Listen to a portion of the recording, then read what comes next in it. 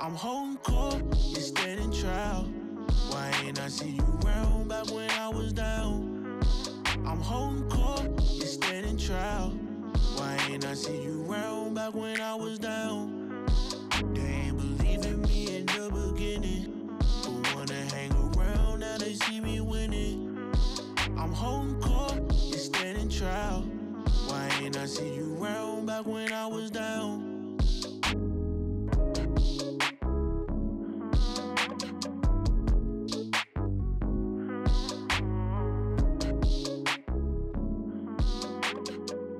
Yo, what's good? It's Big Court of the Holdin Court podcast. What's going on with your producer, Ken? And it's another day, Hollywood, you know. Yeah, you already know, man. We back in this joint, dog, doing what we do. Man, today we have a very, very special guest, Hollywood legend, real talk, Hollywood legend. And I don't say that lightly. This guy, I actually grew up on him. I actually grew up watching him, which would make this interview that much more fun and that much easier. We got the homie. Well, let me say this. Y'all have seen him in some of the biggest films, most memorable films, cult classics. If you want to talk about the movie Life, you want to talk about Juwanna Mann, TV show Sparks, Scooby-Doo, Street Scooby-Doo, Fighter, Harlem Nights, Friday the 13th, Return of the Living Dead, 13th, yeah. Lethal Weapon 3, Pluto Nash.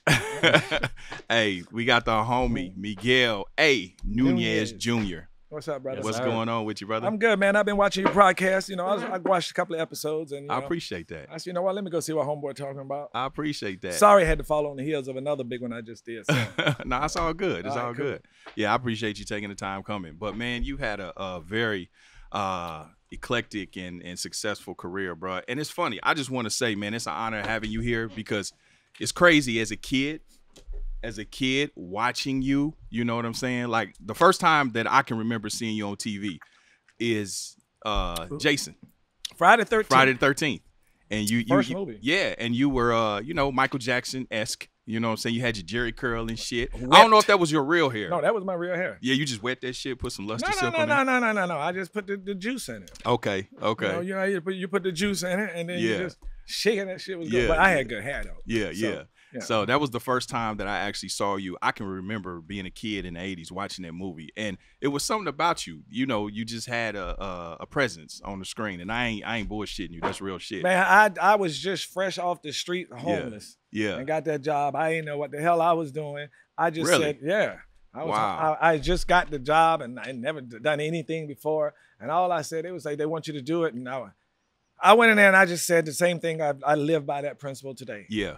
I never been in an acting class, none of that shit. Wow. I was like, okay, but it doesn't matter. And I just said, if I do, well, I'm getting stabbed. If I do what I would really do in that situation, if I think, react, feel exactly what I would do in that real situation, then I'll do it. And that's all I went in there and did. I didn't try to play, hey, come on. You know, this tough guy tried to get some persona on television. Yeah. I didn't have any preconceived notions about how I was going to look in there. Hey, who is that?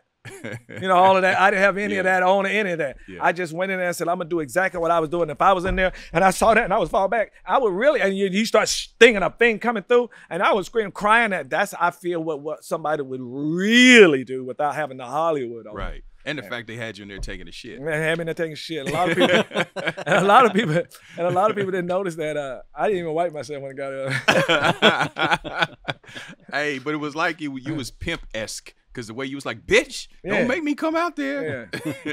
I had the Jerry curl and shit. And the director, he told me to sing a song, and I sung something. I think I sung Sitting on the Dock of the Bay. Yeah. And he said, oh, no, it can't be a song there because we have to pay for that. Yeah. You got to clear that. Ooh, baby. I just made that shit up right on the spot. Damn. So you improvise a lot. Yeah. 99% of the time. Okay. And especially like I'm doing a new show right now called Cocaine Sisters. Yeah.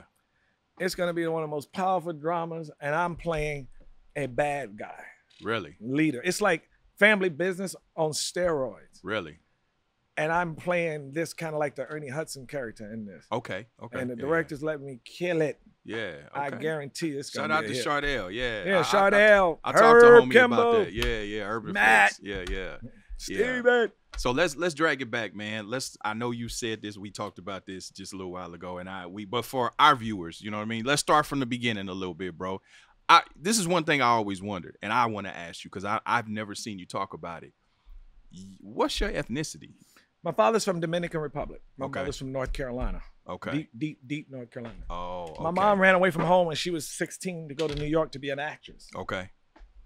She ended up meeting James Brown, and they had a relationship. That's why she's a writer of It's a Man's World, James Brown's biggest hit. Right. My mom would get dropped off by James Brown, picked up by Jackie Robinson, dropped off by Jackie Robinson, picked up by Muhammad Ali, dropped off Muhammad Ali, and then picked up by James Brown. This was like every single day. Wow. My mother was a stunningly beautiful woman. Mm-hmm. And she looked kind of mixed. Okay. She had long hair and she wore go-go boots and all of that stuff they wore back then. And she ran away from home to New York to pursue her future in New York. And she landed in New York. She was actually on a show called Hullabaloo. Really? Yeah, it was like a first American bandstand kind of a show. Okay. And she was one of the go-go girls that was up in those little boxes. Yeah. They had those little go-go girls, and she was one up into the little boxes. That's when she met all of these guys, because then, all of them would come on the show as entertainers. Mm-hmm. And she had us, and she had me. I have 7 brothers, 1 sister. Okay. And when we got like 3 or 5, mm-hmm. she gave us to our grandmother in North Carolina because my grandmother had a farm and needed boys. Okay. So I ended up raised on a farm in North Carolina. Damn. Yeah. So did you grow up with your dad? No? Nope. Never met him. You never met him? Oh, Never met okay. him. Have you ever seen a picture of him? Yeah. Okay. Yeah. Is he still living? I don't know. Oh, wow. You've never tried, even with your success, you never tried to reach out? How could I? What? I would love to know how could I. What do you mean? How could I reach him? I tried to New York. You know how many Miguel Nunez is in New York? About 200,000. Really? Okay. Damn. It's about 200,000. I actually went to a place. She said, "Oh, in New York, my mom been in that place for 62 years. She lives here now. And they lived there forever. So she took me to the lady's grandma. He said this was his grandmother. I'm sure she's still there. And we knocked on the door, and they were Spanish speaking, but they wouldn't open the door. Damn. You speak Spanish? No. You never tried to? No. I should. Have you been to the? Never been to the DR. Okay. And I know I got relatives there. Exactly. I'm scared I might end up on top of one of them. Oh shit! So Dominican, those girls are beautiful. Man, my ex-wife's Puerto Rican. My kids are Puerto Rican. Yeah. She got DR. My ex-wife was Puerto Rican. Yeah. Oh wow. I love the Caribbean. I've been to the DR a bunch. Everybody I know been to the DR except me. I'm dying to go. I'm definitely. I just said I'm gonna make a trip there. I'm definitely gonna, because I know I got my father. All I know is he worked at a zipper factory in the Dominican Republic. It's on my birth certificate, so that's all I know about it. Mm-hmm. Yeah. Do you and your siblings share the same father? No. Okay. No. Okay. So that's just your. None of us got the same daddy. Okay. Okay.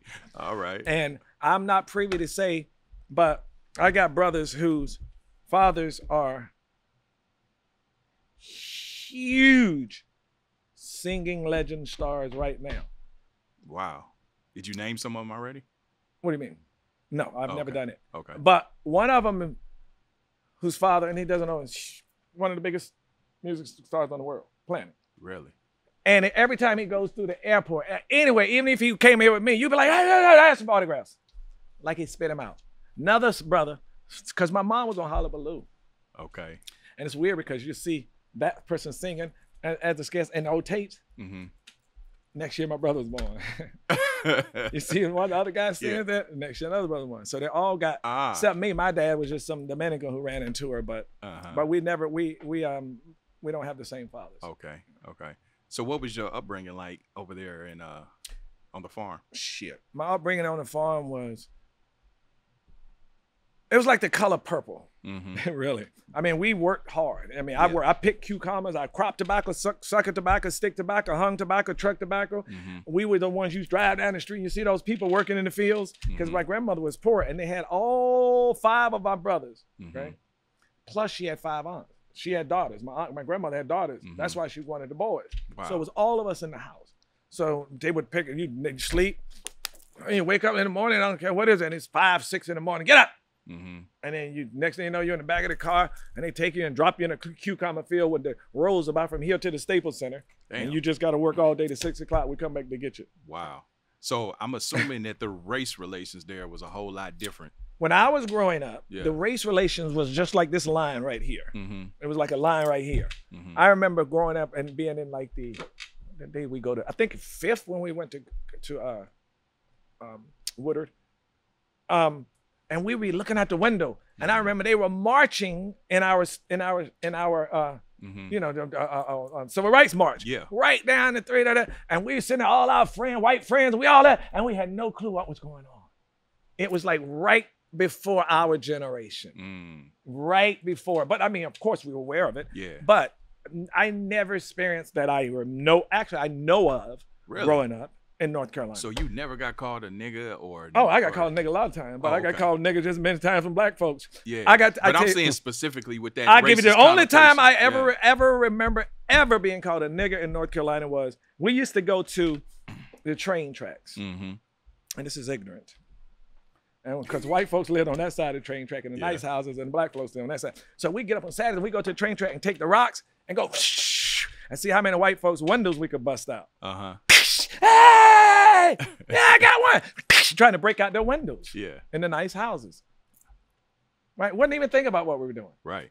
And we would do it over and over and over. And one time we were just throwing, and we turned to the look. We were probably 11, 12, or 13. And we turned to look, and there's two white boys coming, and they got dogs. And we see them, and we jump down, and they let like this, and let them dogs go.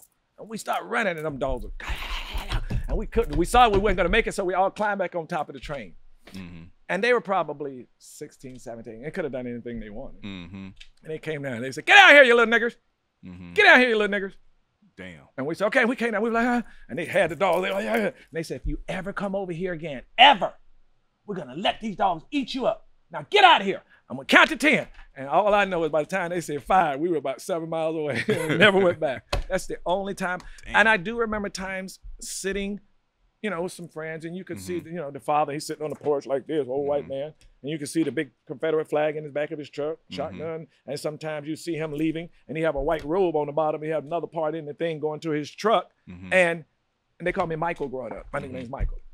So, and I remember he's sitting on the porch getting ready to go, and he goes, "Michael, boy, if you don't get your black ass out of that damn street before you get hit," and then go into his truck to a Ku Klux rally. Wow. But protecting, you know, that kind of stuff. Damn. Oh, yeah. That's wild. I mean, that's the only time I've ever, none of that ever happened. Wow. So when did you leave? I ran away as soon as I graduated from high school. What made you run away? I said I was going to run away from the time I was 3 years old. Said I'm going to run away to Hollywood. I'm going to be a movie star. Every day of my life, every day, everybody who would listen. When I started school, I had a jean jacket. And I took a magic marker and I wrote Hollywood on the back of it. Because I told everybody, the moment I'm going to go to Hollywood, I'm going to be on TV, I'm going to be a movie star. I guarantee you. They were like, "How is it possible?" Every single person who ever I told about this, first thing out of their mouth was, first of all, you're too skinny. You're too skinny, you're too ugly, and you're too black. It's never going to happen. That's what I heard from everybody, including my mama. Wow. You make A's and B's in school. You can do anything. You're smart. But they were actually really kind of thinking about, you know, there's agents, managers, actors, 100,000 in New York, Chicago, how your skinny little poor black ass from Wilson, North Carolina, gonna get in front of them. I said, "Listen, I guarantee you, trust me, I know it. I promise you, I know it. I knew beyond a shadow of a doubt. There was no doubt in my mind whatsoever. None. We had lived in a big house, and I remember I only weighed 75 pounds when I graduated. Okay. So I was skinny as hell my whole life. And you about what, 5'10", 6 feet? No, I was 4'11" when I graduated. Oh shit. I grew in one summer. Okay. And so I remember because the house was always packed, and I was so little and skinny, and you never could go in my grandmother's living room. I was thinking of making this the name of the book, because I would always go in there and get behind the big chair, all the lights out, and go right behind the big chair and get the encyclopedia and look up Hollywood and read everything I could about Hollywood. You showing your age, OG, with encyclopedia. Shit, nigga, I'm 63. I grew up with it too, though. The I'm encyclopedia. 63. I ain't no secret. Yeah. And so I would look up Hollywood, and I would go, and look up all the address, and I would write out, "Hey, my name is Miguel Nunez. I live at 640 Cemetery Street, Wilson, North Carolina. I want to be an actor. Can you help me?" And I would send off these letters, and no one in my entire family ever knew that I would always run to the mailbox. And I was, let me get it. They never knew I was waiting for a letter from Hollywood. But anyway, so I graduated. I was working at Tobacco Warehouse. I got my first check, like $127. And I had already planned what I was going to do this summer. I can use this money and save and do that. And I went, which was God, I think. I could go to Hollywood right now. I could do it right now. This should be enough. I said, if I don't do it right now, I'm going to be stuck in Wilson now doing this my whole life. do it. Fuck. And I went to the supervisor. I said, I quit. And he said, well, you have a week and a whole check. And we send it to you. I said, send it to my grandparents. And I walked home, which is about here to the Staples Center, but going through the woods, it's 10 minutes. In a house that big, never, ever was it ever a point when nobody was home, especially my grandmother. Nobody was home. God. I made 3 bologna sandwiches. I thought that'd get me to California. I wrote a note to my grandparents, said, I'm going to Hollywood to make something of myself. They knew I was always talking about it. And I went to the bus station, got on the bus, and that was it. Never, ever once did I think about, not even once, the seriousness of what I'd done. Never crossed my mind. And how old were you? 16. Wow. Okay. You know why? I saw from being here, the finish line. I saw the finish line. I knew you manifested the finish line. That, yeah. I knew exactly what was going to happen. I saw it a long time ago when I told people, if you believe strongly enough in yourself, nobody can tell you what you are capable or not capable of doing. Let no one, every single person in my entire life said it was impossible. Everybody. No one can determine what's your future but you. And period. So I saw the finish line. I didn't see all of the stuff in it I was going to go through. Right. And if they did a movie, it would be one of the biggest, most incredible things you ever seen in your life. I landed at first. My bank was this. Yeah. Because I was selling my blood to eat. That was my bank, my withdrawal to get something to eat. Damn. I slept behind the bus station, wake up with lice and fleas and all lice on me. And then I ended up moving to the Union Rescue Mission where they sprayed you for poison to get the lice off. So how long did that struggle go? Well, how long did you go through that? Well, I lived in the streets for about 3 or 4 months. So I was sleeping. I looked like a kid still. So I was sleeping under a park bench. It was raining. And some guy said, "Why are you out?" He thought I was a little kid. And he told me about the Union Rescue Mission. I ended up going to the Union Rescue Mission. There was a photo of me there. You know, people who graduated. Not the mission now, but the nastiest mission in the history of the universe. What they had back in the 80s. And it was just a church that let you sleep in the pews and you wake up bums on you. And that's when I was the lice and all of that stuff. And I ended up staying at Union Rescue Mission. I got a job at Ranchos Los Amigos Hospital in Downey, California as a physical therapist technician under the CEDAR program they started back then. Okay. Because I was living at Union Rescue Mission. Then I ended up getting on welfare and they gave me a hotel at 1000 East 7th Street. It was called the Ford Hotel downtown. I ended up staying there and I got 3 meals a day at the Busy Bee restaurant. You wouldn't know 8 there in a billion years. You wouldn't even own that restaurant if they just gave it to you or the hotel. But it was something. And all I had to do was sign a voucher. Okay. And then I ended up they stopped doing that because they put us on county job. They started a program called County Educational Training something. All the people who were getting welfare checks, no. Now you're going to be working at county facilities. They should bring that back, LA. Work at county facilities and picking up trash and different things. I work as a physical therapist technician assistant, but under the CEDAR program. I was doing the same job as the therapists were doing, but I was getting less money, but I was still making a lot of money. Right. And one day I told my supervisor, work to save my money up. By now I know you can go to Hollywood. Right. Oh, I didn't know you could go to Hollywood. Okay. That's why I spent so much time on Skid Row. Because when I went to the bus station and I said, can I get a ticket to Hollywood? And the white man said, no. My heart was racing. So I thought you had to be an actor to get into Hollywood. Damn. But what it was, I was at the Trailway station. Trailways went downtown to 6th and Main at the time. Greyhound went to Hollywood. I didn't know that. Ah, okay. And I ended up, I thought I was going to get, I said, what you going to do when you get there? Oh, I'm going to meet somebody, I'm going to be a movie star. I thought I was going to see those lights on the movie star lights and limousine. I just thought that. I landed on Skid Row right across from the bus, the worst street at that time in the entire United States. I got to ask you, OG, so you never once thought to run back home and give up? It never got too hard? It was never an option for you to go back home? It was never an option, but I did. Everybody said, I remember there inside the mission, like I said, it was just a church where you go in, you get there before 7 and the pews fill up. That's it. That's only all the homeless people they would let in. And there was a little, everybody, because I was the youngest one there at the time. Now it's everybody, but I was like you come a young blood at there, and I was like the youngest one. And I remember I would be up, and everybody would be, and it'd be late, and all the doors could people going. I remember I would get up and walk around, and I went to behind the pew because it was just an old church with one room, and there was an office. I guess it was where the pastor gets ready before he goes out, and it was empty in a long chair, and I was like, oh wow, shoot! I just laid back on there, and I remember doing this so many times. I would do like this. And I said, now you tell me if this is what you just said, because I like to say I don't think I did, but I would pray to God so hard, please, please, please, God, let me be back home in my bed and let me wake up and it's always a dream. Yeah. Because now I know I got to get some money. I was thinking, now I know what I got to do. I got to come back with it. Right. And that's why I said, and I would wake up in the morning like this and my hand would be numb because they would still be that tight. It's like I did it all night praying and I was Were you in contact with your family? Nope. Wow. I was too embarrassed. I'm from a big family. I was like, no. The first time I ever decided to, after I got that hotel, to sign a voucher in the mail, I lied and said I had an apartment, but it was just a county hotel. Damn. And then I still wouldn't call. I wrote, I got a note, which I just found. And when I opened the note, and this is after about 6, 7 months, the only thing the note said was, call home, fool. I swear to God. My aunt, she said, that's funny. She said, all it said was call home food. That was it. And I called home. I said, I got an apartment. And then that was it. So coming from the struggle, bro, I mean, at what point did you transition? Like, where was your first break? And when I say break, I mean just getting to Hollywood, understanding first break. Audition. First break. Yeah. First break came, I was on a bus. And this is, sometime later. I got an apartment and I ended up working at Rancho Los Amigos Hospital, told I wanted to be an actor. She said, tell him you went into the Army. That way, if it don't work out, you can get your job back. So I did that, paid my rent up for like 4 months, moved 3 of the other guys who were living in Skid Row there with me in the apartment in Hollywood. So the rent would be almost the same. It's only $60 a month between all of us. Yeah. They didn't save any money. I did. I saved all my money. I moved everybody out. So now I'm living in Hollywood. And I'm on a bus once. And this guy's going. And I'm like, hey, what are you doing? And I talked just like this when I first got here.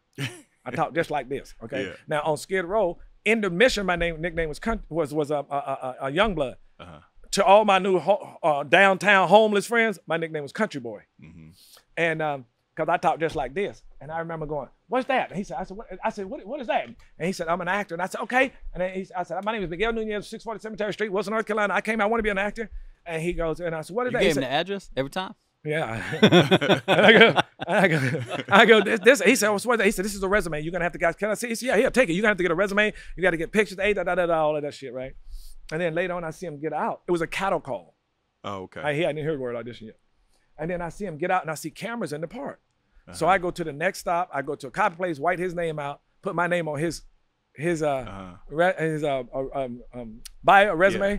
And I went back and got in line and got the lead in that commercial. It was a Gino's restaurant commercial, a national commercial. Okay. I ended up getting the lead in there. I was like, and now I'm telling the man, I ain't know nothing about. He was telling me your agent and this and this. And the guy come up. And he was like, I said, that's the guy who's told me. He was like, hey, you know this guy? He's like, you got it. And he said, I'll take you to my agent. Yeah. So he took me to his agency, which was the Wilder agency, David Wilder and Ron Wilder. And actually, Ron didn't work there. Ron actually drove the limo for Dr. Jerry Buss, the owner of the Lakers. Yeah. So David signed me, and I went in and I said, I want to do more of those cattle call things. I want to be in the movies. I want to be in the movies. I don't want to be on the commercial thing. I want to be in the TV and the movie. He said, commercials are on TV. Yeah. And that's when you see that. I said, oh, okay. Well, you can keep all of this money. Just get me on the movies and in the TV. He said, I like you. I'm going to sign you. Of course he did, so he can get 10%. Yeah. And the next 47 auditions he sent me on, I probably got 42 of them. Wow. And I was on Tour of Duty, which was I got here in 85, I think. Yeah. 80. And Tour of Duty came on in 87. I was on a drama for CBS, big drama for 3 years. So, OG, you never took acting classes. No. So how did you know the technique? How did you know about opening yourself up to the camera? Those little nuances. Oh, I learned all of that over the years. Okay. I learned all that. But here's my thing. I would always, every set I've ever been on since the beginning, want to know everything. Everybody running to lunch. Right. I keep my lunch there. I want to know everything. I can eat my lunch here while I learn. Right. I always wanted to learn everything. While other actors were doing their scenes, the other actors would go back to their trailer and chill and kick it. Me, I would just watch the other actors and watch the professional people, and I'd be like, and I watch how they did everything. Every single aspect of it, I've always been curious about it. Wow. So of those 40 plus roles that you got, what do you feel like was your breakout where you actually felt like, okay, I kind of arrived? Tour of Duty. Tour of Duty. Absolutely. Okay. It was a big hit on CBS, on CBS. And it was like maybe 10 people. It's the same thing that happened on Spark. It was maybe, actually, it was a big cast because we were a platoon in Vietnam. And it was two major leads was the two white boys. But then after, just like in Sparks, the first episode was about Maxie. And that episode, the first episode was about me getting taken under the tunnel in a Malcolm X episode. Okay. So that's TV. Yeah. So what was your breakout movie? wise? Friday the 13th. Friday the 13th. Okay. Friday the 13th, because the first one everybody saw it. So once your people back home seen it and they seen you on TV, it was over. Yeah. They think you was rich and famous. Oh yeah, you make $2, they swear you're rich. Yeah. If you on TV, well, that's how we all do back home. You see somebody on TV, now they're rich, and But they didn't know the union SAG. They don't know none of that. That ain't for them to know. I like them thinking it. But I was blessed, and you know, because tour of duty, I was able to take care of my grandparents, buy them home and cars, and they're both passed away now, but God rest their soul. But I'm just so blessed that I was able to do the things, because they suffered and struggled so hard to raise their children as well as my brothers and sisters. Yeah, that's always a fulfilling feeling. That's always fulfilling because same thing. My mother passed away in 2010, but I'm thankful that I was able to buy her house before she passed away. Well, my mother's here, but my grandmother and my grandfather were like our mother, because I was raised by him. So yeah. So now you've arrived, right? So at what point do you start engaging and indulging in the spoils of Hollywood? You know what I mean? In terms I turned out the 90s. I was Dr. Jerry Buss, the owner of the Lakers. Was like my godfather. Oh, okay. I met him, and we were best. He seemed like he was turned up. I have 7 championship rings. Yeah. Okay. Wow. I get one every year. I got 2000 Jeannie Buss, who was my sister. Nice. And Linda Ram is like my sister. I can go to any games, family seats. They've been like my family. They were like he was like the only family I have. He took me under his wings. I was his personal assistant all throughout the lake. Look at every tape. I got tape me and him walking in to hug Dr. J. I got tapes of me and him walking in the locker room. Everywhere you see him, every championship trophy, I'm right there. So let me ask you. So I think I know what you about that. So you know where I'm going with it? Yeah, I think so. What do you think about the new series? What new series? The Winning Time. Winning Time. Okay, let's talk about that. We want. I talked to a lot of people. My notes about Winning Time is it's filled with a lot of inaccuracies. Really? And it's filled with so many inaccuracies. Dr. Buss, first of all, never cursed. They had him a scene where he was cursing and doing all this stuff. I was with him every day for damn near 25 years. Never, ever once have I seen Jerry Buss curse. Really? Yeah. It's a lot of stuff that I think if they had just based it on the truth, it would be 1,000 times better. So why you think they didn't reach out to like people like you? They did reach out to people like me. Okay. They reached out to people like me, but Jeannie and the Lakers are my family, and I understand that it wasn't sanctioned by the NBA or the family. Not at all. Okay. Yeah, and I just felt if I could have came in and fixed the inaccuracies if they were willing to do that, but I think they're doing it for drama, entertainment purposes. That's what I was about to say. So from what perspective are they telling this story? Who's telling it? Or they just they have somebody in there who was doing it for them that I know was supposed to be a consultant, but what they don't know is the person that they had to do the consulting. He was there, but he wasn't in there in the true mix where he would know the stuff that they're asking him. Right. He know how to say what happened and what he thought was, and then they can take that and dramatize it. Yeah. But the only person who was really, really there was me. As magic as anybody, period, with the Lakers. So why you the think they didn't put your likeness in there? The only person who could ever know every single thing that happened during that time is me. Hands down, everybody tell you. So and why do you Magic would tell you that. Why do you think they didn't put your likeness in there then? I have no clue. That's crazy. You cannot have that time without me. Right. Look at every photo. It's impossible. Where did you first meet? Like I know that you're with, but like how did that? How did I meet Dr. Buss? I met Dr. Buss. I was an actor, and every time I would get a job, I was working warehouse and mortgage companies, all of these big companies. And I've been working, and then I get a page. Oh shit! I got an audition tomorrow. So I had to make an excuse. Good. Go. Working. Thursday. Oh shit. I got a call back. Friday. I had to make up an excuse. Eventually I would end up getting fired from all my jobs because I call back. I couldn't. So somebody said, why don't you get a job as a season seat salesman for the Los Angeles Lakers? Oh, okay. So why? They said, because you make your own hours. I was like, that's a good idea. I could become a season seat salesman. I can work when I want and still, do this. Because the Lakers are the hottest thing, number one. So I get to the office, it's like this. It's a big room where, all the people on the phone calls and stuff like that. And I would always go to the game and look inside the Forum Club and look through you know, through the partition to see Dr. Bus, yeah, his table just like this, all the way down there a mile and all the way across a mile on this side and this side. And I was like, whoa, all the celebrities, all those beautiful people in there. Wow. You know, you can't go in. No, you can't go in there. You gotta go in there. Oh, okay, okay. Always. Yeah. So I get there, and the guy's telling us about the job. And he said, oh, and one of the incentives, whoever is the #1 season seat salesman for that week, you know, this was during the season, get to go have dinner at Dr. Bus's table and go to the game. The fuck? All that time, there is no way on God's earth anybody is going to sit at that table but me. As soon as he told me that I could be in that room with them celebrities and Dr. Bus, I won for the next 3 months in a fucking row. Yeah. I didn't sleep, eat, or drink till I sold more than everybody. I go to more, see how many on the board. I won every time. So this is what happened. This table this way. This is the door to get in, right over here. All the way down there, Jerry's way at the end with all the celebrities, because that table went this way. Dr. Bus sat in the middle, celebrity, celebrity, celebrity, celebrity, celebrity, celebrity. And this table right here, this table here connected to Dr. Bus's table. So Dr. Bus is here.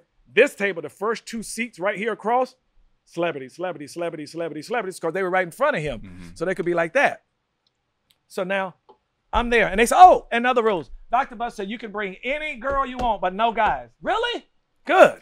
And so I was always looking at Jerry Bush like, beautiful girl. I said, okay. So he was truly a cockhound, like how they 100%. Described him. Okay.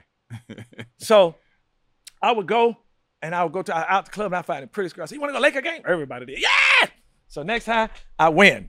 I'm sitting at the last seat back here with the most beautiful girl. I win next week. I go out. She said, I want to go Laker game. I took you last time. All right. Then I go find another beautiful girl. Took her to the game with me. Then they said, Dr. Bus said you could bring 2 girls. Oh, good. So I started doing the same thing. Next thing I know, I look all the way down until I see Dr. Bus go. Greg. He calls his assistant over. He goes, Greg goes. I see him look at me. And he goes, I know you said that's the season seat sale. Yeah. I know you said that, right? Win again. Next thing I know, I get a call in the office, and the supervisor hated it. He got a call from Jerry's office. He wants to invite you to the game. It wasn't even a contest. I ain't even done nothing. Damn. Right? So my seat went from here to right in front of JB, and it stayed that way. So it wasn't about your ticket sales. It was about you bringing them women. No, it was about my ticket sales in the beginning. Okay. In the beginning. Yeah. But when he said, hey, look, this guy brings pretty girls him all the time. I don't give a damn if he brings tickets or not. He can come. Right. That's what it became. Right. And then, actually, I started getting in trouble with the guy in there because I was going to the games without, and he was saying it was messing everything up. So JV said, you know what? Forget the 7 seasons out. You just come on and be my assistant. And then that's how I became assistant. Wow. So best friend, actually. So what was some of the, because he seemed to be a live wire perv. Jerry was the nicest, kindest person. People don't even know. Jerry Bus's box was way up in the top, right? Jerry, with all the people in the box, all those black folks up there who couldn't afford the good tickets, Jerry Bus said, and I can say it now because he's not alive, because he didn't want it to be told while he was alive, he probably sent 50 full scholarship kids to college since I've known him. And they weren't supposed to tell him. Any of these people would come over and say, Dr. Bus, and it'd be a packed box with security, and let them come through. And they would come and say, if you walk to Jerry and say, listen, this is my child is in the 6th grade in Compton and wherever, and this is his grades. And if it was that, Jerry would say, I'll tell you what, you have him get this to an A, you have him get this to da-da, you have him get this to a and da-da-da, right? And some people come out there and Jerry be like, all of this? Okay, all right, cool. What's your name? Get her information. Anybody, he would pay so much. Wow. He did so much for so many people. He never cursed. He was always there when you need him. The nicest, kindest playboy in history. So what's some of the craziest shit you witnessed with the partying with Dr. Bus? Like the one that sticks out, like the craziest shit that you can tell, that you can say. Yeah, I ain't nothing I can crazy that I can tell you. Well, something you can tell. I mean, being in JB's jacuzzi with, some NBA players with them big ass legs and about 10 girls. Okay. Damn near 50 times during the season. That kind of shit. So the parties was, so how did you, because I know this is the 80s. So how did you keep from spiraling? You know what I mean? Like getting caught up with the coke and the drugs to where it really took you, you know what I'm saying? I over was the so edge. around it, but my thing is, I've never been the addicted. I've tried it all. Right, you know? right. You know, I've been Rick James, one of my best friends. I was right there with Rick James. Right. I was in his hotel when he come in and go, I got pow! Yeah. And then I'd be in the room watching him and David Lee Roth in there just all night long, just watching this. Because that wasn't my thing. It wasn't my thing. And even when I tried, it didn't do nothing for me. Right. It made me like crazy. And I didn't understand it. Yeah. You know, so I've never been an addictive person. I can stop cigarettes now, but it was never anything that I was addicted to except fun. And 90% of the time, I had the same energy uplift as 90% of them that use coke and other stuff for it. Right. I was like that 24 hours a day. I mean, I'm like that right now. I don't care how much you do, you'll still not have more energy than me from the moment I wake up. Yeah. So I didn't need it. I didn't feel it. It didn't do anything for me. I loved weed and I smoked weed and that was my thing. Okay. But back then you had to have it. Right, right. Because you know, every club you want, first thing out of the girl's mouth, you got a tit? Got any tit? Yeah. So let's talk about this. So you get your big break. You've done a Jumpin' Jack Flash, which I know you got a little bit role in. One of my favorite movies, by the way. You got to see that. That was when I was kind of homeless. When you see me about 4'11", 18 pounds, and that's one of my favorite movies. You know, Friday the 13th, you did Tour Duty, but let's kick up to Harlem Nights. So here at Harlem Nights, you are able to share the screen with legends from Eddie Murphy, different generations. You know, Richard Pryor, Red Fox, Eddie Murphy. Arsenio Hall was on the come up with you as well, who I assume is your peer. You know what I mean, in that respect. What was that experience like, and how did you land Harlem Nights? I'm friends with Eddie. Okay. Friends with Eddie, and good old nepotism. Yeah, I had the role of the Arsenio role. He wasn't in the movie. Okay. Arsenio wasn't in the movie. Arsenio just happened to come by that night. Okay. And he said, hey, why don't you be in the car too? You guys be brothers. Wow. And I said, yeah, let's do it. So Arsenio wasn't even in the scene. They dressed him that night. He came. And the little guy with the gun. Yeah. He wasn't in it either. Wow. He was a prop guy bringing out the gun. Eddie said, what's he gonna do with that little shit? Matter of fact, put him in there. Yeah. He set that whole so that scene right there when Arsenio hit him with the hat, said, stop shooting that little shit. Is that improv? 100%. Arsenio Really? turned it out. All that Arsenio killed it. Yeah. Arsenio killed it. But you gotta give Eddie Murphy props because because every single thing, and he created so many moments that weren't there. Just hey, you know what? Do this and do that. Yeah. A lot of the best moments, that was just him. Yeah. Smartest genius ever in this business. People don't know. Oh yeah, Eddie's a beast. No, I mean just intellectually, probably one of the smartest. Dr. Bus is probably the smartest person I ever met. I would absolutely say Eddie is probably second to Dr. Bus. And you know, it's so crazy because even like I said, as when I was thinking about you coming to the show, I was like, damn, OG got, even just your presence has always felt, even with the most minute things that you may do, like you broke my nose, man. You know what I'm saying? Like little shit that you do, it stands out. Even, you know what I mean? Even it's not what you get, it's what you do with what you get. Right. That's the bottom line. You can have one little line and then you could just, if I say you broke my nose, no, it would have been nothing. Yeah. It's not what you get, it's what you do with what you get. Yeah. Period. How many days were you filming on Harlem Nights? God, I don't even remember, bro. It's so long ago. I'm saying, did you get a chance to fraternize with? Oh, yeah. I was there with Richard Pryor and all that. Yeah. But you got to remember, I'm from North Carolina. To me, right now, I think about, I was on the set with these at the time. That like that. If when I was on there, I would have been like this. I was like this. If Richard Pryor would have been standing right me and said, "Hey, what's your name?" I would have been like, Miguel. Yeah. I was like that. To me, I've never been, like to anybody, because I've always, even every time I went at something, everybody's like, "Dude, you just got this. You how you feel about it?" I was still like this.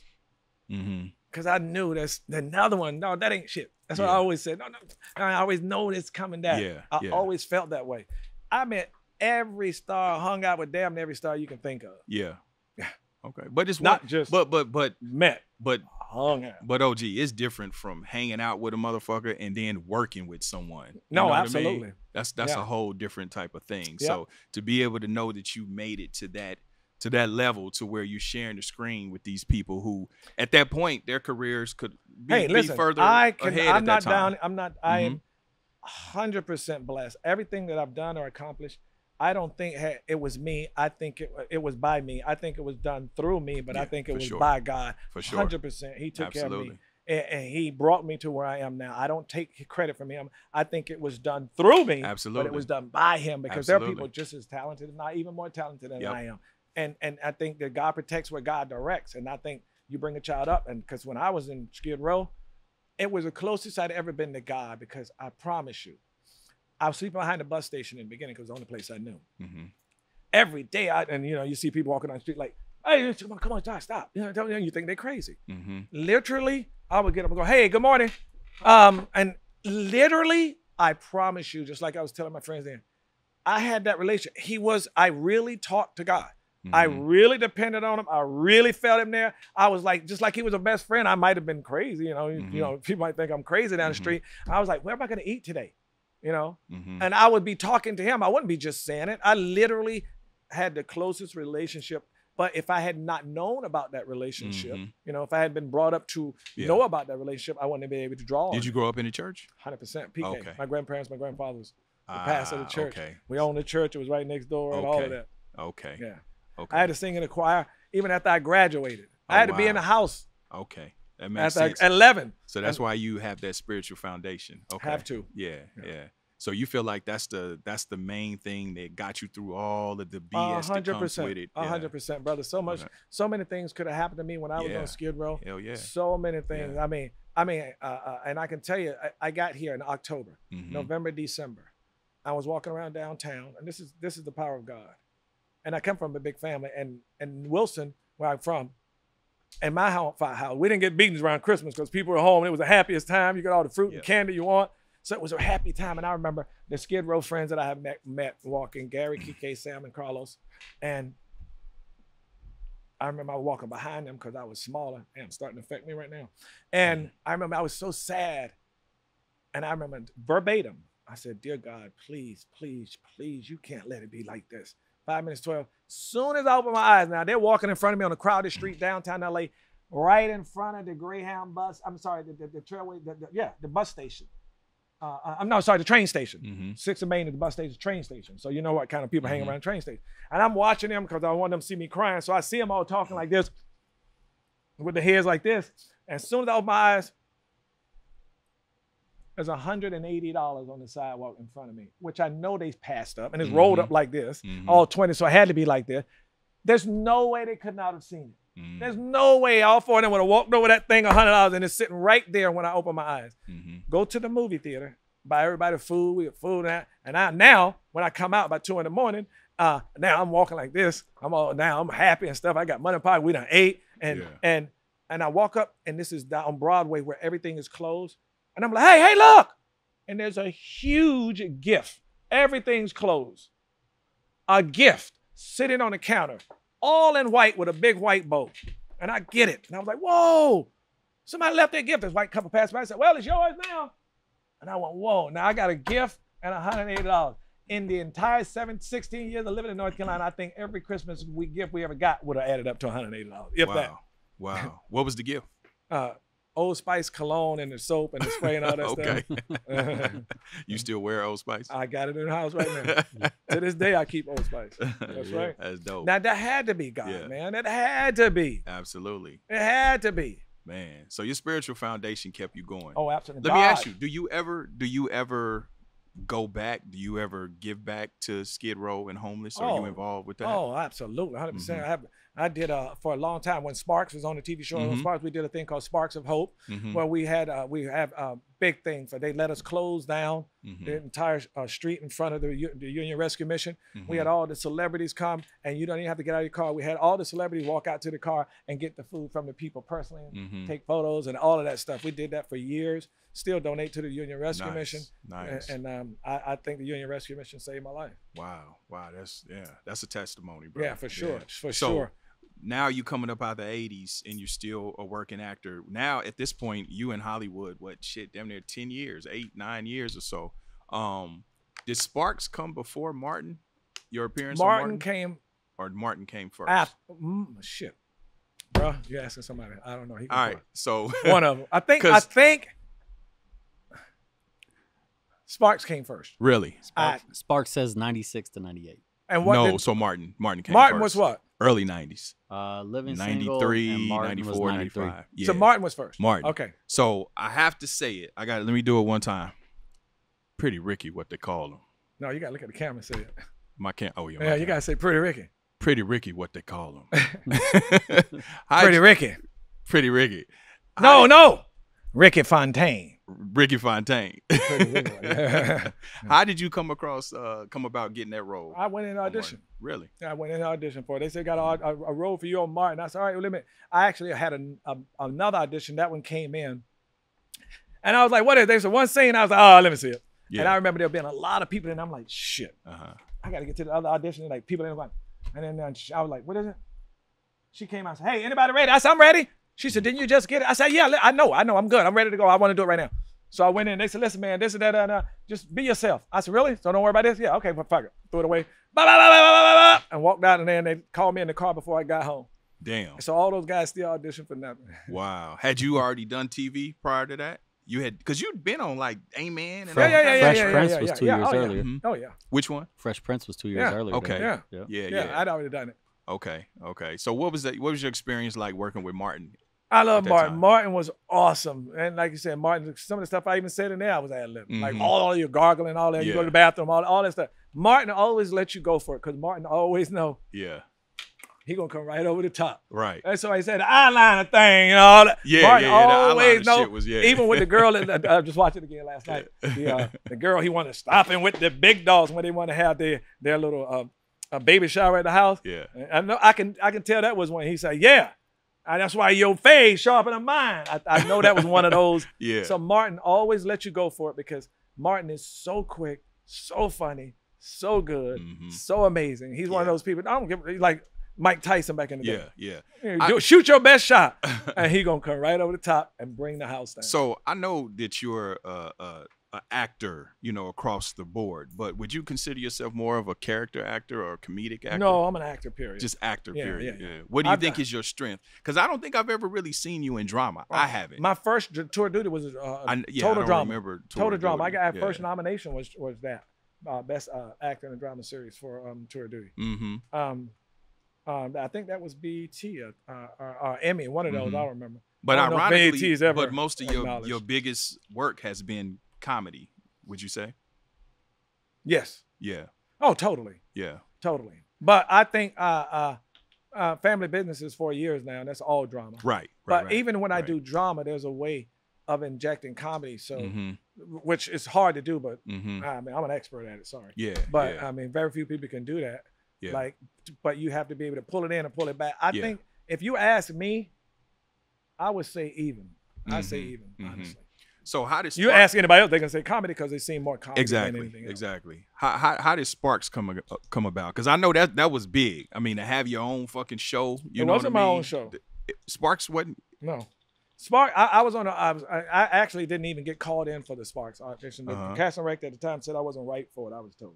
Okay. And I guess the executive producer, Ed Weinberger, has seen me on something on the airplane back. Okay. And he had him bring me in. And I just came from something big. And that was just that day. And I had to rush over there when they were doing the screen test. So they had all auditioned 1, 2, and 3, and 4, and 5 times for the network, the studio, and all of that, for the studio and all of that. I was just there. And they was like, okay, what is it? I didn't even know what it was. They said, it's a lawyer show. Robin Givens and James Avery. I was like, oh, shit. Robin Givens and James Avery. I thought it was a drama. Robin Givens and James Avery, a lawyer show. Right. I said, okay. So then Ed Weinberg was there, and then they had the studio, not the regular network. Ed Weinberg said, I'm not bringing my people to no room at no network, have them stand there and do it, and you're not going to get a good representation of how they do the scene. Meet me at the Raleigh studios. Everybody in the damn network, he was that powerful. Nobody else can do it. He created Cosby Show, Cheers, Taxi, Mary Tyler Moore, all of the shows. So they did it. So we go in there. I'm like, what is going on? They was like, okay, what's your name? Terrence Howard. What's your name? Miguel. Okay, you guys go together, work on it. And they put everybody together. Okay. So then we get ready to go in and say, all right, here, guys, listen to me. And they were in the audience, and they had the stage set up, and 5, 4, the desk and everything. I've never seen an audition like this. And 5, 4, 3, 2, right? And Ed said, listen to me. Don't worry about the lines. Just go in there and be funny. Knock them dead. I said, okay, so we're not committed to these lines? You see, I said, let's go. Yeah. So we went in there, and nigga, I had that fucking network just rolling. I was making the shit up, flipping shit. Yeah. I walked out, and Terrence Howard said, man, good luck, bro. Yeah. Good luck, man. I said, what's wrong? He said, man, I messed up all my lines, man. I said, dude, listen to me, stop. I'll see you on the set Monday. They were laughing so hard at my shit, they never even heard you fuck up. I'll see you Monday. And I walked out, he was there on Monday. But what happened was, I mean, that was his first TV show, so he hadn't done it. So what he didn't realize, which I did, was Greg, and if you watch Spark, he was like what you call on 2.5 Men. Oh yeah.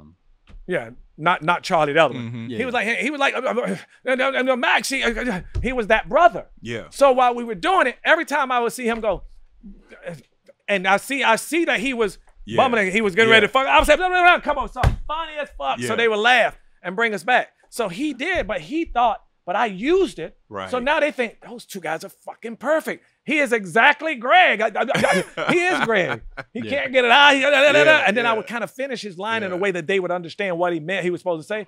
And I knew they were going to pick him because that was the chemistry they were looking for. And that was what. Wow. What do you think you excel at? Like the improv and making the characters your own, or like you always got to make that character your own. And if a director and producers are smart, they will let you go in there and put it in your way. I was on the spinoff of Joey, for a Friends spinoff, Joey, and the second season. And I remember saying, this show will never, ever go past the season. And it was like, why? I was like, okay, because it was like this.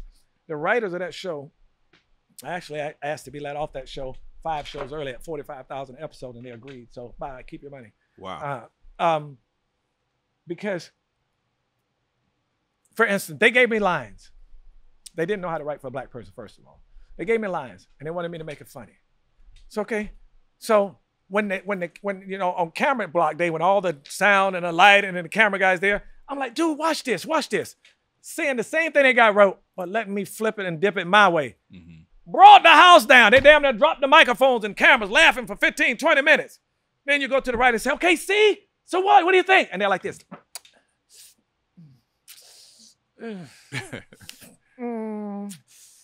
Let's just keep it the way it was. Wow.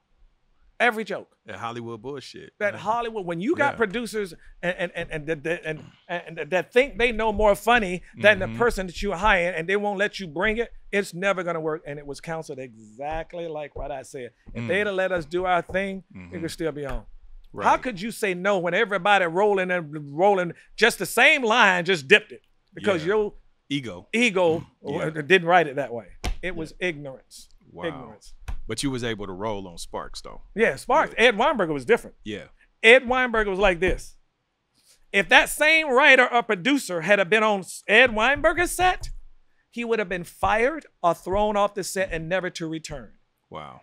We had writers that came on the set and told actors to say what is in the script, and Ed Weinberger said, who said that? Who said that? And they were like this. Who said? As of today, no writers are ever allowed on the set until we do a run through. And that was for 3 years. Wow. What the hell do you mean say what's in the script? The script is a blueprint. Let them do their thing. Right. And that's why we were killing on that show. Right. And every show that's good, producers will do that. I Any agree. show that they don't do that, it won't make it. Mm-hmm. Yeah. No, I agree. You gotta let them do it. And they were horrible. Right. Yeah, Ed Weinberger said, just do your thing. Is there ever an experience? All right, here's the flip of the question though. Is there ever someone who's just written so good that like you just read it right off the script because it's like, oh no, there are some scripts. I think now, but you don't know that because like I think if I was to just if you were to give me, and this is what you should think about, give me every episode script of 2.5 Men.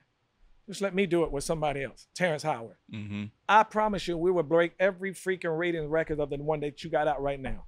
The same scripts. Mm-hmm. Same scripts. I'm going to flip it, dip it, and kill the same lines.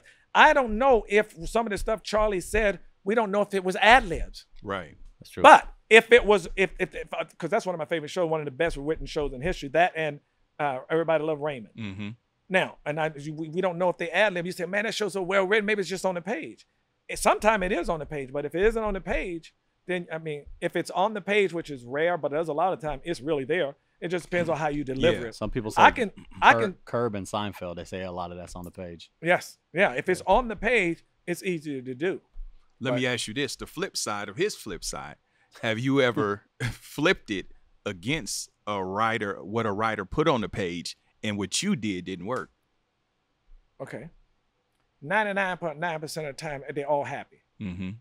Because they get credit. They think people don't know if he did that. They think they wrote it, they're going to get credit. 9 times they be like, what did he say? What did he say? Because the place is coming down. Right. What did he say? What did he say? And they like it because they know they're going to get the credit for it. Mm-hmm. But Ed Weinberger did have a rule. And the last 3 shows, I can tell you this. One of the rules after the first season was nobody can ad lib except Miguel Nunez. I've had that on 2 or 3 shows. Because most people don't know how they think. Because I do it, they can just jump and do it. And they think, and they always add just a beat. No, there's a rhythm. There's a flow and a rhythm to comedy. If you throw it in there, it's got to fall in the rhythm. Most people throw it in there, what that funny? Nope, it fucked up the whole rhythm of the beat in the moment. So you got to be able to know how to ad lib, and that's what people don't know how to do. But I remember one time we went to Ed Weinberger, and most people work with Ed Weinberger except me. If you say his name to most people who work with him on past shows, hey, Ed Weinberger, what? But Ed Weinberger's like this. All right, move that over there like that, because he knows what he wants. Move that over there like that. Genius. And me and Robin, I said, Robin, what if we go blah, blah, blah, blah, blah, blah, blah, blah. Yeah. She goes, okay, let's ask Ed. So we walked out. I said, Ed. He said, yeah, what? I said, hey, listen, I want to try this.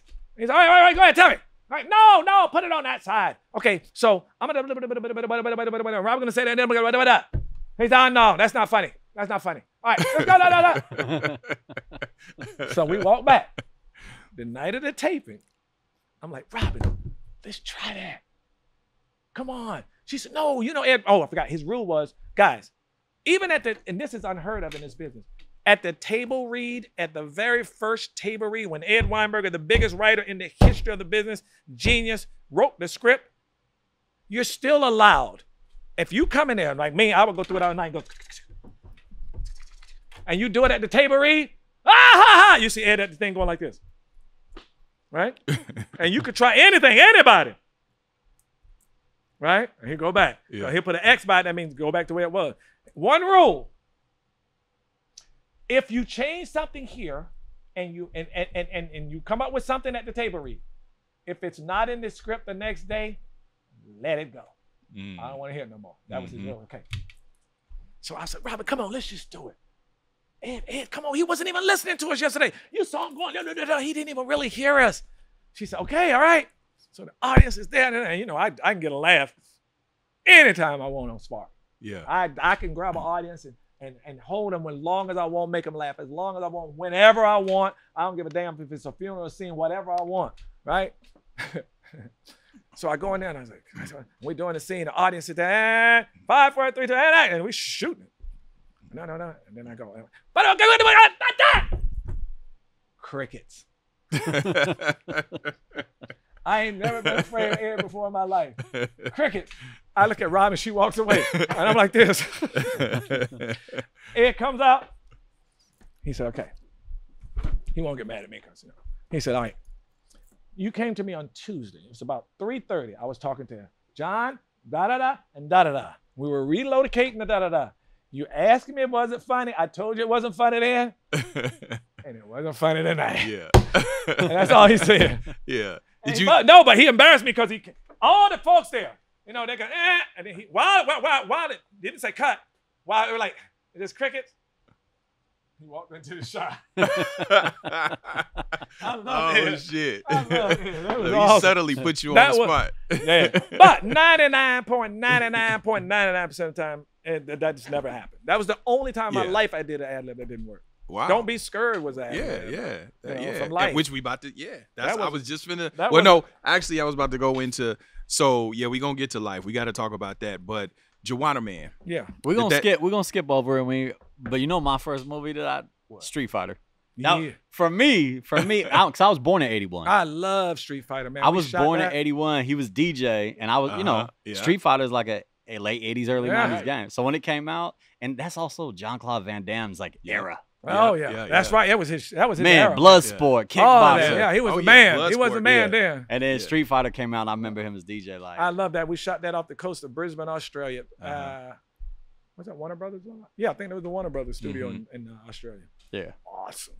Yeah. Did you have to train? It's a cult classic. Yeah, I trained.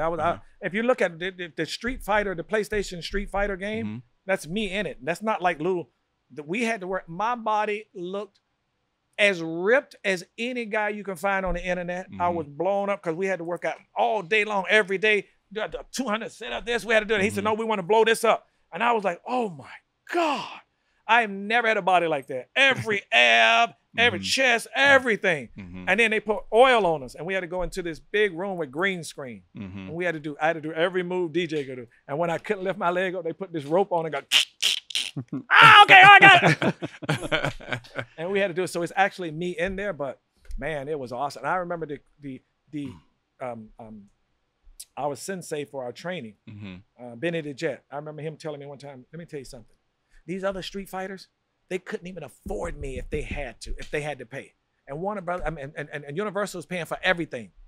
And they won't even show up. I was there every freaking day. I wanted to know every. And when I came back, when I first came back from doing Street Fighter for 6 months, I literally went to every part and I said, "Here, 1, 2, 3, 4, 5 people. I give you $100. Matter of fact, I give you $200.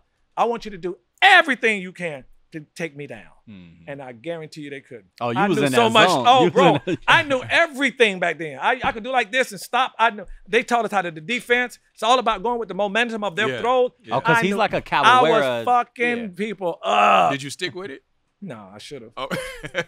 So Capcom is a big, they're a big client here. You'll see Street Fighter stuff out there. But Capcom, that's who produced it. Yeah, but they gave us everything. They gave us penthouses, condos in a building that nobody could live there unless you made over $1 million. And it was the size of this building. Limousines every time we moved. The whole floor was ours. But in the room on the other side, they had a security for each person, a driver for each person.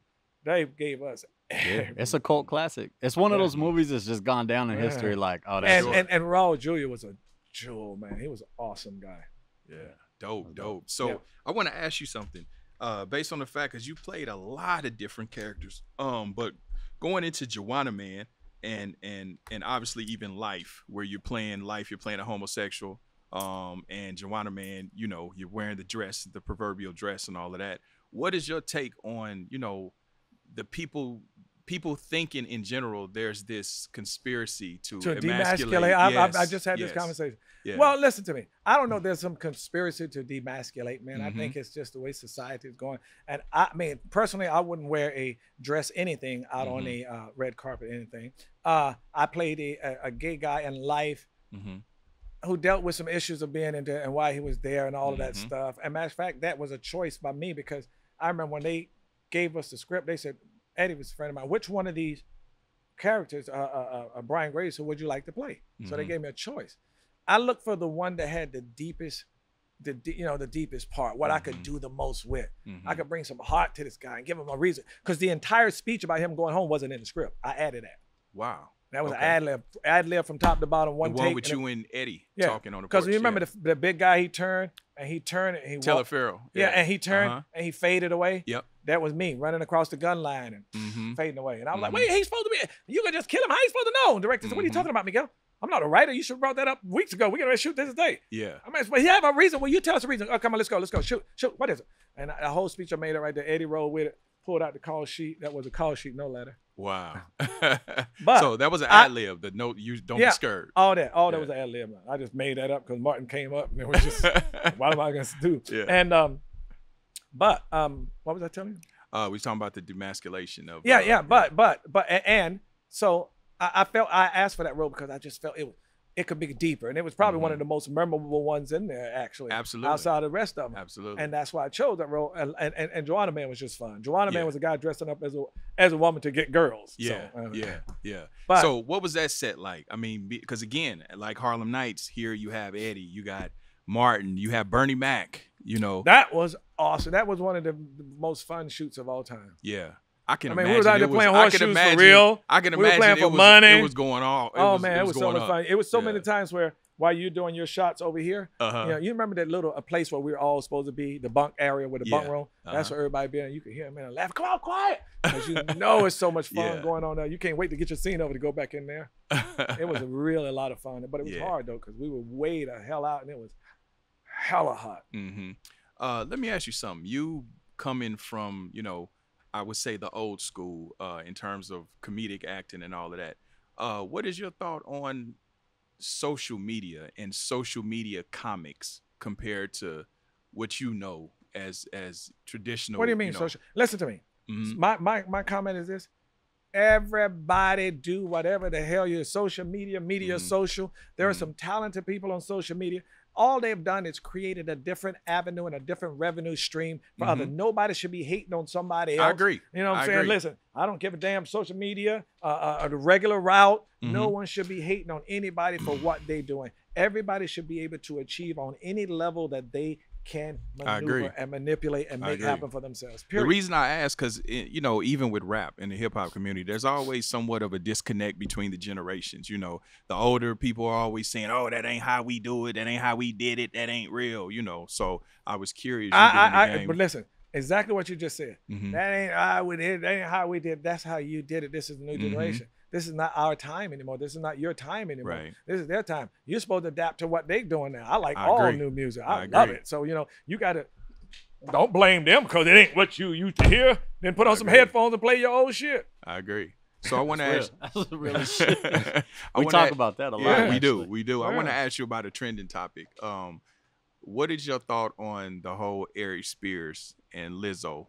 Okay, I don't know anything about it. Please talk to me. Okay, so Lizzo is very confident and very vocal about her sexuality. She'll go off in some thong and some sexy shit, right? She's confident in her body.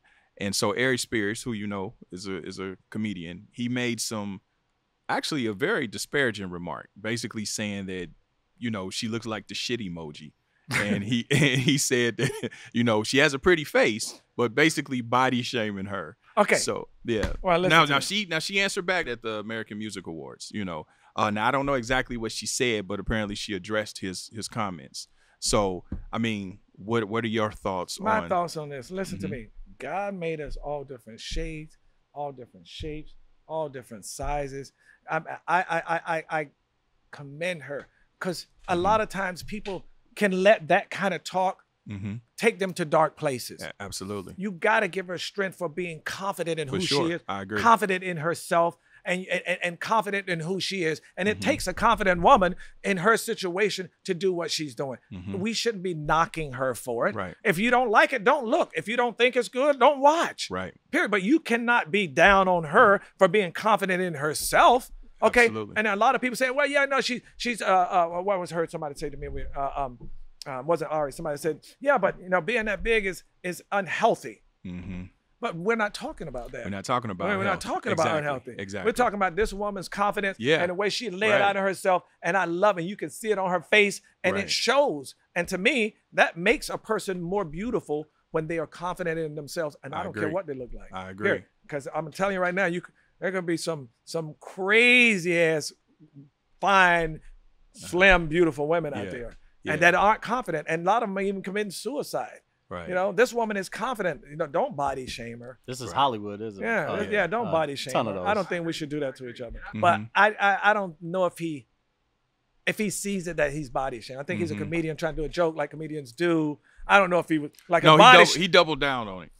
What do you mean? I mean, I'm saying he said it in an interview, right? And then when all the shit kicked at, he might have been trying to be a little incendiary, he might have been. Joke. But what I'm saying is when social media was like, hey, that's not right, he doubled down on it. It wasn't like, oh, I was just trying to be funny, I didn't mean no harm. It was like, no, like she do. That's what I mean. Like I don't even want to comment on it because I just believe body shaming is so wrong because I was body shamed my whole life.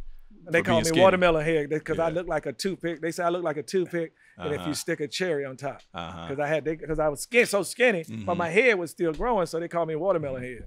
Oh, So, oh, gee, can I call you that today? please don't call me watermelon head.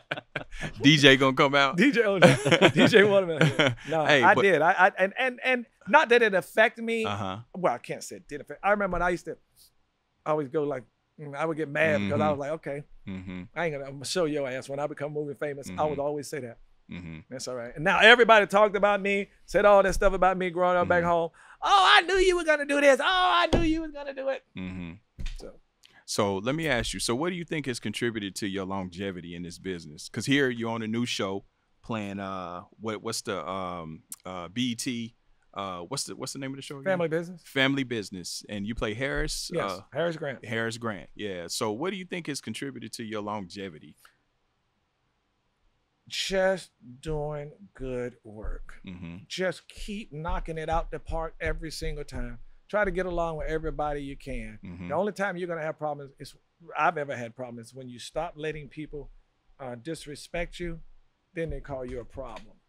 But all you're supposed to do is go there and knock it out the park every single time. And I've tried to do that in every job I've ever done.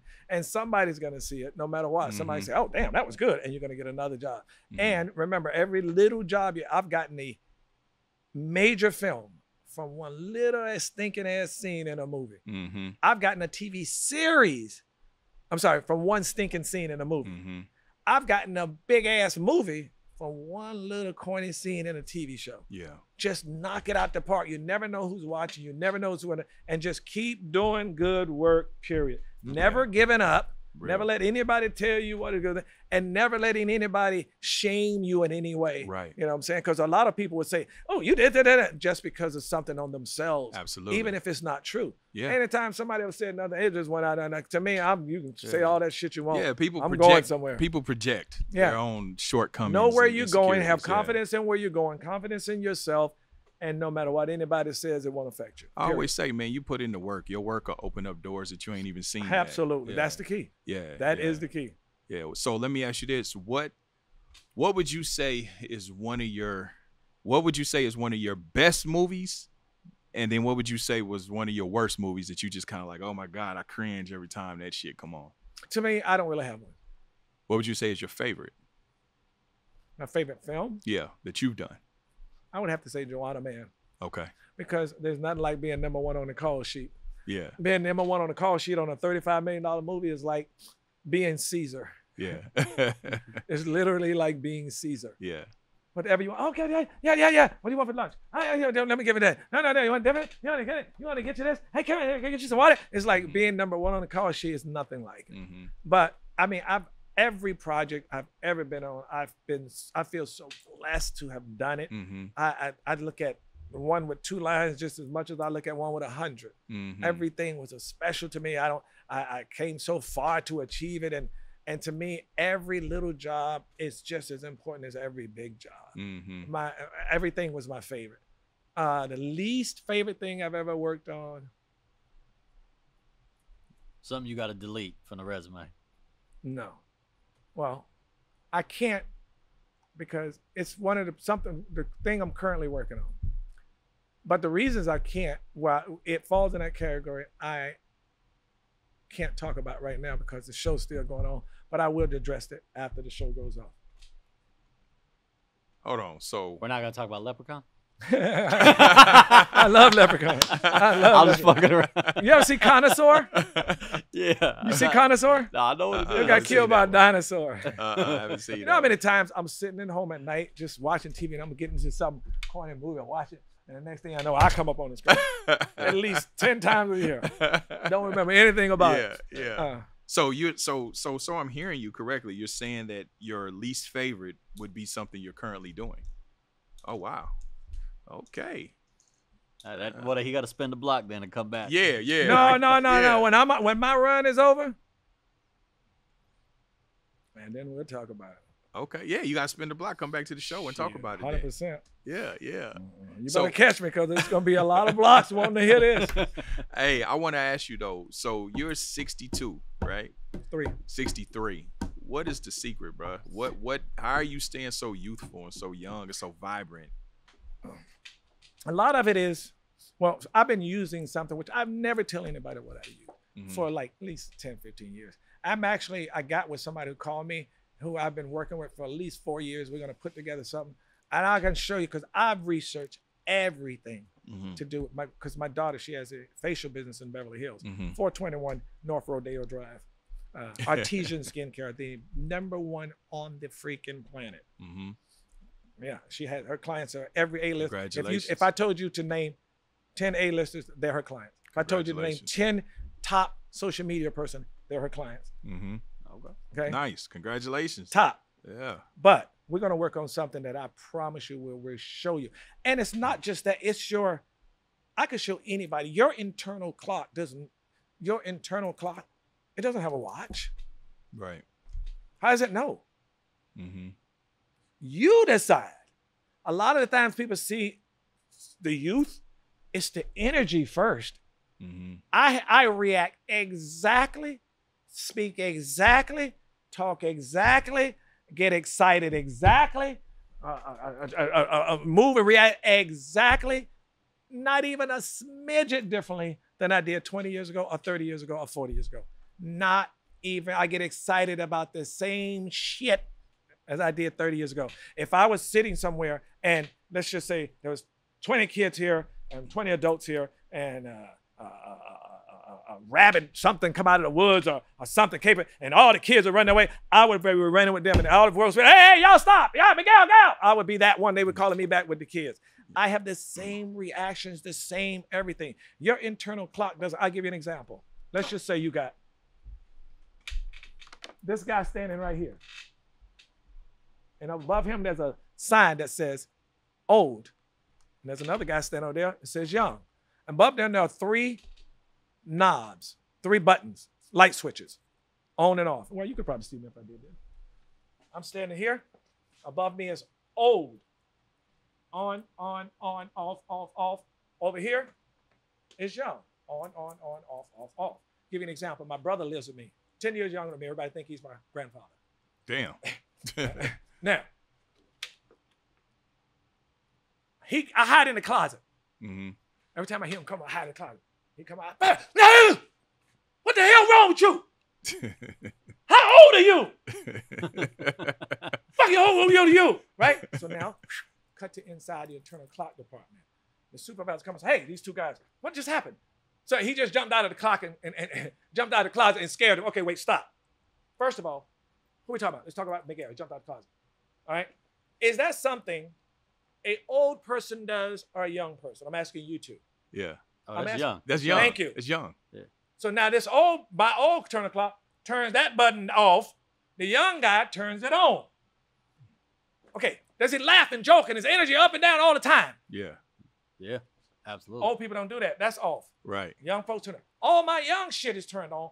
All my old shit is turned off. Gotcha. Yeah. My brother, who's way younger than me, will move around like this. His old shit turned on. All his old shit is turned off. Yeah. All his young shit is turned off. You decide. Right. Yeah. You decide. Mm-hmm. And it'll work. I ain't been sick in 30 years. Right. Except COVID. And I had that without the flu and that shit. Didn't know I had it. Yeah. I don't get sick, period. So you saying this more so mentally? 100%. You Yeah. can change everything. Yeah, I agree. I got my arm broke, didn't go get it fixed. Damn. Figured it'll heal by itself, and it did after 4 months of pain. But yeah, had a fractured jaw, suffered through it for about 6 months with my jaw like that. It'll heal by itself. Damn. Okay. I promise you. I'm curious. How'd your jaw get fractured? Oh my God. Girl hit you? Hell no. Okay. This was when I was young. I didn't know it. I didn't know it was fractured. The first time, my first time I ever went to the dentist. We were so poor in North Carolina. I get in the car, go to my grandma to the dentist, and I think we're going downtown to the dentist. She goes down this old dirt country road, down a long country dirt road. Go into this old house. And we go in the back door, and there's an old ass white man come out with his robe on and shit. About 90-something years old. Jump a little ahead. My grandmother, he was the doctor that did all the black folks dentists in the city. That, you know, retired and was doing it out of his bathroom for money. Damn. So he takes me in the bathroom, and all of this is fake. All of this is it. And he goes, and she goes, don't you say nothing, don't you did it. And my grandma was mean as fuck. Okay, so like this. Okay. So I was looking, I'm about 11 or 12, and I'm sitting there like that, and he comes in, hey, open your mouth. And he sticks his hand in my mouth like that. I'm looking at my grandma. He said, oh, yeah, that one's bad. He turns around, he grabs a pair of pliers and just goes, and just pulls that long tooth all the way up like that. With no anesthesia? Nothing. And the blood just poured out. And I literally almost fainted. It was hurting so freaking bad. And he just grabbed some cotton towels, stuck it down. He goes, hey, I'll get this one too. And next thing I know, I woke up in the car. This one ended up healing. This one took months and months to heal. It wasn't until I came to California later on when I really had money and went to get a dentist. He said, so how did you fracture your jaw? Well, I said, I ain't never fractured my jaw. Yes, you did. Damn. Wow. In the bathroom, North Carolina. North Carolina, some old ass white man just pulled it, dude. And no anesthesia. Nothing. Just, I'd have fainted on that shit. Dude. And then I was like, and I looked at my grandma, she like this. And I was like, I was actually more scared of her than the pain, but yeah. Damn. That's what happened. Damn, OG, well, shit. You didn't had an awesome life thus far. Go ahead. No, go ahead. No, so if I had lived my life, I would live it probably the same because the way I was raised in North Carolina, we would swim in the lakes and the woods. We would get up on Saturday see me in Hollywood and the places I've been and the people I've been with and the homes I've been with, more millionaires and mansions and private jets and $1 million vacations and $20 million yachts than anybody. And to come from Wilson, North Carolina, is to me is a miracle. Let me ask you something. This is my last question, brother. Was it everything that you thought it to be? Yes. It was everything I thought it would be. 100%. Since the day you was writing Hollywood on everything? If I had to live my life over, the only thing I would change would be that dentist trip. And I actually definitely changed that. But the ass whoopings we used to get growing up, that's it. Because, bro, I could tell you more stories about that in Hollywood. But anyway, yeah. But would you think that shaped your character 100%. And your discipline? But yeah, because what I like I was saying, and the places I've been, the people I've been, the yachts and all of that shit, most people would never, that's okay to me. To me, but when I grew up, we lived in North Carolina, and the woods was from here to San Diego, that thick in parts. Me to think, you would never know sitting in somewhere the places I would be at a award show out there. I would get up on Saturday morning, rake the yard, do our chores, and we would make a little backpack and just head straight into the woods and not come out till 6 o'clock. I did that damn near my half life. In the woods, swinging on the vines. And if you fall from like 30 feet up, ain't nothing gonna happen because the leaves on the ground were right from here to the floor because it was so thick. The leaves were probably this high and you just bounce. Swimming in the lakes, and then we get hungry, take your head off, and we put plums, peaches, blackberries. There was lots of blackberries and blueberries, and just eat that all day. Or you go out to the thing and probably ate thousands of tons of fruit, and didn't know I was eating healthy. Just that's what was free. And we go out and get a cucumber, big cucumber, just shook it all, those little prickles off it, salt. I ate thousands of cucumbers. Tomatoes, big ass red tomatoes, just so red. Put the tomato. Ate them like apples. Probably ate 99% of my time because that's what we could eat free. Fruit and vegetables. Wasn't thinking about eating fruit. I mean, healthy. It was just the way it was. Is that how you still eat? Hell no. Okay. No, I eat anything, everything. But the problem is I can't gain weight. Yeah. I can eat 3 tons of food and lose 3 pounds every time. Me too. I don't get it. The more I eat, I lose weight. I get on the scale right now and show you. I eat and we'll get back on the scale. I promise you I'll be less. Listen, I got the same struggle. During COVID, during the shutdown, I was 240. I was probably one of the few people that lost weight. I mean, every day I'm getting on the scale. By the time we came out of the quarantine, I was like 220, 219. Really? Yeah. And I was eating all kind of, I was postmating all kind of bullshit. That's me. I mean, Volcano every other day. That was me. And pizza and all kind of shit. I can't gain weight. I remember when I was little, I used to look up a tapeworm because I thought I had a tapeworm. And then I used to buy this stuff called Weight On. Oh, yeah. Weight gainer. Yeah, Weight On. It was called Weight On back then. And it was the nastiest stuff you could ever taste. Nothing worked. Yeah, I got the same. I'm a skinny dude. Genetically, I'm an ectomorph like you. Know what I mean? But I just put the muscle on over years and eating, But yeah, you got to eat a lot. Yeah. You got to eat a lot. Because like I said, I was short my whole life, but I'm just glad I'm black because Yeah. I grew. Yeah. Yeah. So you know why black people are taller, right? Why? Because they're Negroes. Okay. Did you just make that shit up, or is that somebody told you? And then it took me about 10 seconds. I saw you process it. It's a joke. It's just a fucking joke. Yeah, I'm thinking joke. Negro. Okay. It's just a joke. So what you got coming up next, brother? Nothing. I'm shooting right now an amazing drama called Cocaine Sisters. Yeah, and it's kind of like a family business on steroids. The funny thing about that project, I'm sorry, me and Tiny were supposed to be in that. Tiny? Yep. Who is Tiny gonna play? I can't remember. I love me Tiny, and Tiny were supposed to be in that. We met with the writer. No, not her. Chardell. We met with him. Yeah, we were supposed to be in that together. Man, I love Tiny, man. Yeah, Tiny, that was my brother, man. Yeah, I know. Yeah. But I'm sorry. Go ahead. What were you saying? No. Cocaine. Cocaine Sisters. Yeah, yeah. So we're shooting that now. We're gonna shoot 14 episodes and nice. See where it goes. All right. I'm excited about it. I'm excited about a possible season 5, family business. So. Okay. You know, I leave it up to God and I just follow him. So. I thought that was one of the shows you were talking about, but I see if you're hopeful for a season 5. Well, I'm still hopeful for a season 5. That is what I'm talking about. Okay. Okay. No problem. You trying to figure it out, huh? Well, you ain't got to figure it out no more. No, I'm saying you trying to figure it out with them and get it together. No, I just hope it does get together. I hope it works out. And if it, but that's not the show you were speaking about earlier. That is a show. Oh, okay. Wow. That is the show. Okay. But, like I said, hey, you still got time to work it out. Okay. So, All right.